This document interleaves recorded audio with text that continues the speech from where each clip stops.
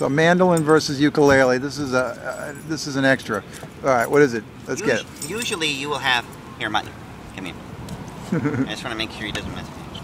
He's a nice dog, but the other day somebody had a dog that was in yeah. And he peed on the owner's leg. So I don't think he's going to do that to you, but I'm keeping an eye on him. That'll be all right. I'll survive that. Okay. Anyway, off topic. Mandolins versus ukuleles. Yes.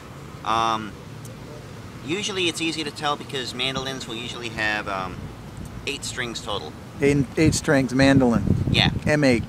So like it'll be like this. Yeah. But each of the strings will be doubled up. Got it. So they make more noise, more resonance. But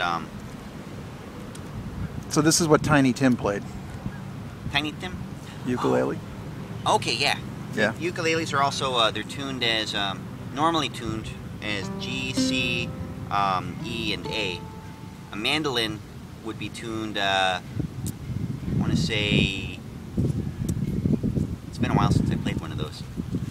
Wow, that was awesome. I got it, man.